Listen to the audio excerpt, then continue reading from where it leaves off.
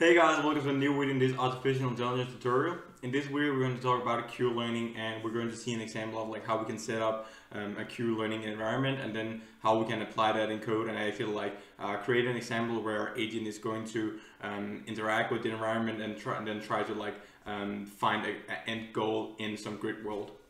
So first of all, let's have a short recap here of what reinforcement learning is.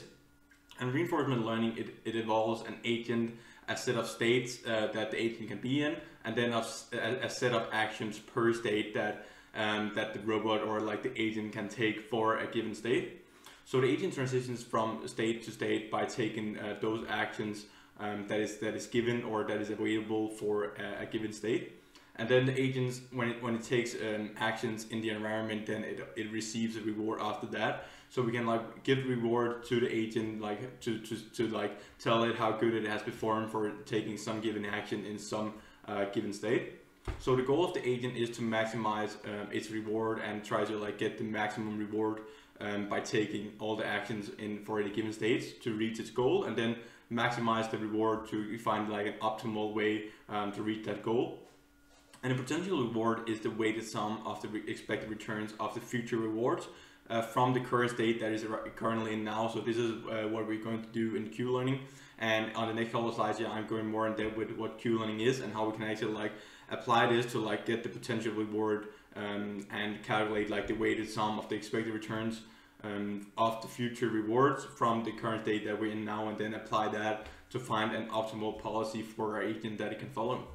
So down here we have like an example of like how it works with reinforcement learning. So we have this agent here that takes some action in the environment at some time step t here, and then for that given state that is in now, the agent is now in a state, and then it takes an action in this state here, and at the same time step, and then it gets a reward for that action that it takes for that time step, and then we just go to the next time step. So now we have taken an action and we've transitioned or moved to a new state, so it will be st+1 here, and then we just continue doing the same over and over again. So the next state that we're now in is fed to the agent here, and then for that given state it is now taking a new action based on the feature or like the potential rewards in the future. And then we take this action here in environment and we get a new state and get new rewards, and it just keeps on doing this. And then by doing this, our agent can learn and try to like calculate or like try to estimate the maximum reward that it wants to get, and then reach the goal in an optimal way. So let's now talk about Q-learning here, and Q-learning is a model-free reinforcement learning algorithm. So it means that we don't need our model to be fully determined, and we can just like place our robot in the environment, and then we can have some different kind of algorithms that either like explores and exploits the environment. So we don't need a model when we're dealing with Q-learning algorithm in reinforcement learning. So Q-learning is trying to learn the optimal policy or like the quality of actions from a given state over time. So if we're in a state now, we're trying to figure out what is the best action to take for that state that we're in now. So then that is what Q-learning is trying to find, is the optimal policy that we can just find to get the maximum reward and follow the most optimal path. So it also requires that the Q-learning or like our process has this finite Markov decision process, and it has Markov property. So the actions that we're taking now is only depending on the state that we're in now, and not on the previous states that we've been in. So it's only the state we're in now that we're taking action from, and if we want some information from the previous state, like we have to implement it in the given state by using some memory. So Q-learning, it learns the optimal policy by maximizing the expected Q value of the total reward for all the states, starting from the current state that we're in now. So this is like what we can set up here down in the Q function, which we're going to apply when we're going to apply Q-learning in code. So we have this Q value here for a given state and an action that we take. So this is like the Q values here that we're going to update our Q table on with in Q-learning, and then that state here, or like that value, this Q value here, is equal to the reward for this given state and this action that we're taking, plus the maximum rewards for all the other states and action state and action pairs for that given state we're in now, and the action that we're taking. And then we can scale it with some gamma factor here if we want to like have our other rewards having more impact or less impact. So the queue learning algorithm here, it's like after times that the agent will choose an action to get to the next state. So we're in a state now, and we're feeding that state to our agent, and then it will take some action in the state now. And then the weight for the action depends on the gamma factor as I just talked about. So valuing the rewards received earlier higher than those received later. So we can just then scale like all the values or all the rewards in the future with this gamma factor here, which we're also going to use in queue-learning at the example that we have in the code. So the queue-learning function here, it calculates the quality of a state action pair. So it tries to like measure how good an action is for this given state that we're in now. And then we will have this queue value here that we're updating our queue table with.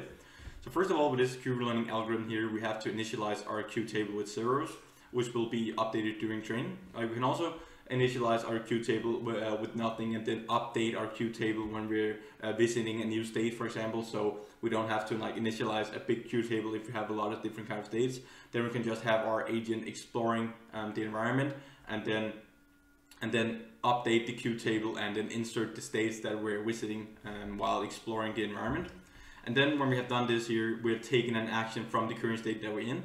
We get a reward for that action we've taken, and then we enter a new state with that action, and then we update the queue table with what we have learned and with the reward that we have that we were given for taking that action in that state we were in. So this is what this equation, or like this function down here, it says, and this is what we're going to actually like imply in code to apply this queue learning algorithm.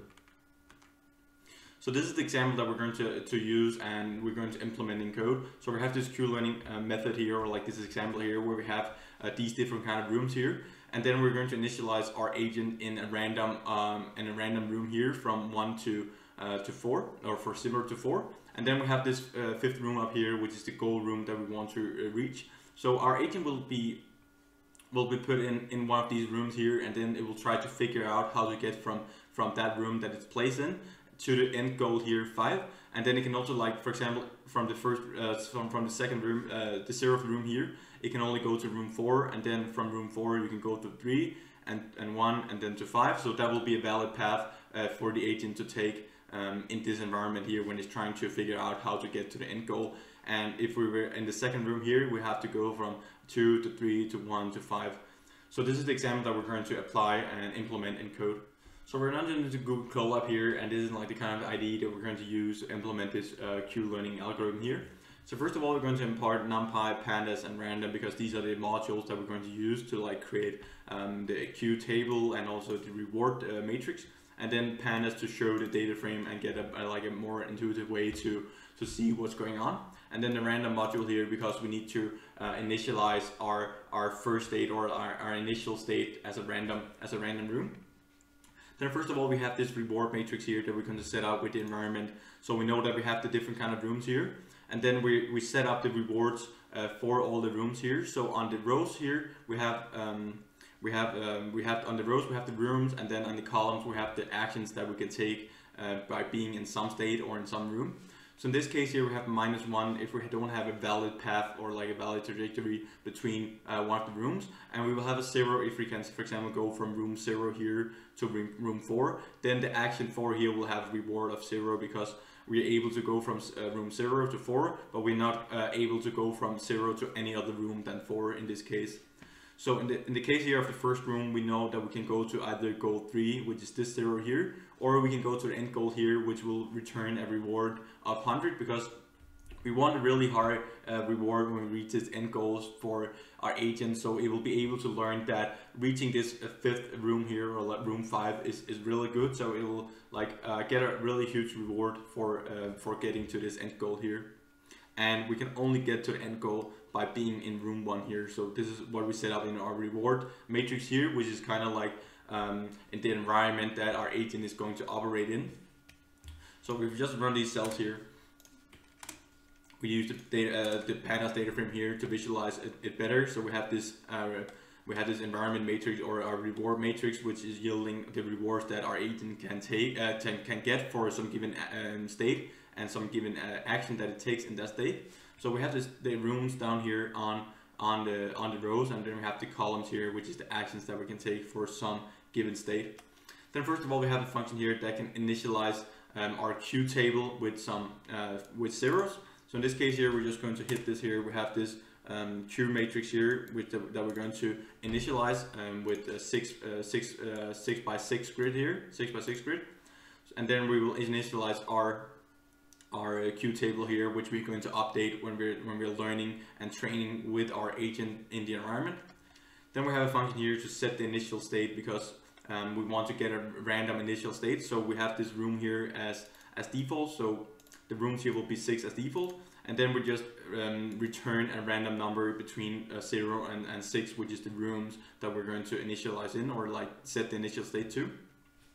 Then we have a function here to get the action that we're going to take for some given state. So to take some action in some given state, we need to know the current state, so we'll pass that as parameter. And we also need to know the reward matrix, so we can go in and see what different kind of actions can we take in some current state that we're in. Then we have a new array here that we have the valid actions that we can take, because we can only take an action if we can actually go to the other room, to another room, or to go to the end goal. So then we run through all like the actions here in this reward matrix here for the current state. So we run through all the actions in our current state that we're in, and then we see that. Then we say that if the action is equal to -1, then it's not a valid. Valid action. So if it's not equal to -1 here, it will be a valid action, and we just add that action here to the valid actions. So after that, we can then take a random choice of the valid actions here, because we haven't learned anything yet, so we don't know which action is best to take. So when we're learning here, we're just going to take a random choice when we get the action here for the first time for some current state here, because we don't know what is the best action yet, because we haven't learned anything. We haven't learned anything. And then when we have this get action function here, we can actually like return an action for some current state by using this reward matrix that we have set up for our environment. And then we have a function here, which is like kind of when we're going to implement the queue learning function that I showed you in the slides as well. So we have this function here to take an action, and we need to pass the current state that we're in, the reward matrix, and then the gamma, which is the scaling factor of the future rewards. And then we have this rows here if we want to display the output. So first of all, we have to get an action here by using this function that we just talked about, which is the get action here for some current state and the reward. So now we have taken an action here, and we have this action stored in this variable, and then we will calculate like the first part of the queue learning function, which is the current state action reward, and then the reward will be this reward matrix here for the current state, and then the action that we chose to take in this current state that we're in. So this is the reward that we get for taking this action here with this get action function here. And then we have the second part here, which is the future rewards for the actions to take and to get the next state, which is the next state action reward. So we take the maximum value of all the states that we can get to by using this action here in this queue matrix. So in this case here, our queue matrix is 0 for the first time here, but it will learn over time. And then we just print out the reward here. We don't need to do that. And then we can set that the current state value here for our queue function will be this value here, the first part that we calculated, plus the gamma factor, which is the scalar to this future reward, and then we multiply that with the ns reward here. So this is exactly the function. Like these 3 lines that we're doing here is exactly the function that I showed you in the slides. With the queue learning and the queue function, and then we can now update our queue matrix here for the state that we're in and the action that we're taking, and then we can set that equal to this queue value that we calculated with this function up here. So now we're updating our queue matrix, and then it will update over time and try to estimate the reward matrix that we initialize in the start, and trying to figure out what is the best path to get to the end goal. So now we set the action that we're taking to the new state, because when we take an action, we will now transition to a new state. So we set the new state here equal to the action, and then if we want to print it out, it will just print out the matrix here, and it will print out the first states here And if we're in state 5, we just print out that the agent has reached its goal, and we can now terminate our episode when we're going to train. And then we return the new state here for this action taking. So we know that we take an action, and then we calculate the reward for that action we take. We update the queue table, and then we return the new state that we're in by taking this action in the environment with our agent. Then we can go down here and initialize an episode. So this will be in the first episode, and then we can have when we're training, we're going to initialize this multiple times. So we're going to train and call this function like multiple times to update our queue table. So first of all, here we're just having like this current state here is equal to the initial state, and this initial state here will be a random initial state for every time we train our model, or every time we call this initial episode function here. And then we have a while true here, and then it will just run until like we are at state 5, which is the room 5, and we have reached our goal. And then we just have this current state here, which is equal to the action taking. So we just keep on taking action, and then we store it in this current state here. And when we take an action that is equal to 5, that results in a new state equal to 5, then we know that we reached room 5 and our end goal, and we can then break out here, and our episode has finished, and we've updated the queue table. So this is how to run one episode of our training process. So to run this multiple times, we have this train agent function down here, which takes like the number of iterations, or like the number of times we want to train our agent. And it takes the reward matrix here, the gamma scaling factor here, and if we want to display what's going on. So when we have this train agent here, it runs a given number of episode and then normalizes the matrix so we can see the result. So first of all, we just have a for loop here that has one episode here. So we run run through like 1 to the number of iterations, or like the number of episodes that we want to train our agent on. And then we have this initial state here, which is just set equal to set initial state, and the initial state here is just a random initial state. And then we have this initial episode here, which we just talked about, is the function that we're going to run over and over again. So this function here is one episode, and it will terminate when our agent has reached goal 5, and then it will update the queue table while it's training. So we'll run this initial episode here. So we'll run like all the episodes number of iterations time, and then we just update the queue table, and when we reach our end goal, and then after we've been through all the episodes, we will just print out like the training has completed, and we have now updated our queue matrix, and we're trying to estimate the reward matrix, and then we can return that queue matrix or queue table, and then we can like display what we have learned by training this agent in the environment. Then we just have a function here to normalize the matrix, so it's a bit more intuitive to see the result of the training process. So we have a control enter here, it will run the program, and we can go down here and test if it actually like works. So in this case here, we have this gamma factor here of 0.1, and the initial state here will be 2. So in this case here, we just chose one initial state here. We can also have the set initial state. So it will like have a random initial state. We can also do that. So our initial state here will be equal to the random initial state here, and then we pass that initial state to the get action function here, and we will then get an action, and then we can run our episodes here. So this is the case for one test, or like one episode that we're running over. So if I print this out here, we can see that we start at state 2 here, and then we go to state 3. And then from state 3 here, we go to state 1. And then from state 1 here down here, or like we can also go from state 3 to 2, but we didn't really reach the goal here. And then we can just keep on doing this until we reach our end goal down here. It ran over like a lot of different kind of episodes here. So now we have reached our end goal here, and we can now update. Like now we have learned how to get from 2 here to 5. And it took a lot of different kind of iterations, because we didn't know anything about the environment, and we didn't have any rewards that our agent has learned. So it didn't know anything about the environment, and it had to learn all of it, but it has now reached its end goal, and we can see that that the reward, or like the queue function here, or a queue table here, is updated with this 100 here, because we get a reward of 100 when we reached our end goal. So this is just an example of how we can run one episode, and then when we're going to train our model, we're going to run multiple of these episodes here to try to estimate the reward matrix with our queue table. So to train our agent down here, we have this gamma factor here again, and initial state as we just did, and then we're going to run this process here for 2,000 of times, and then train our agent for 2,000 episodes.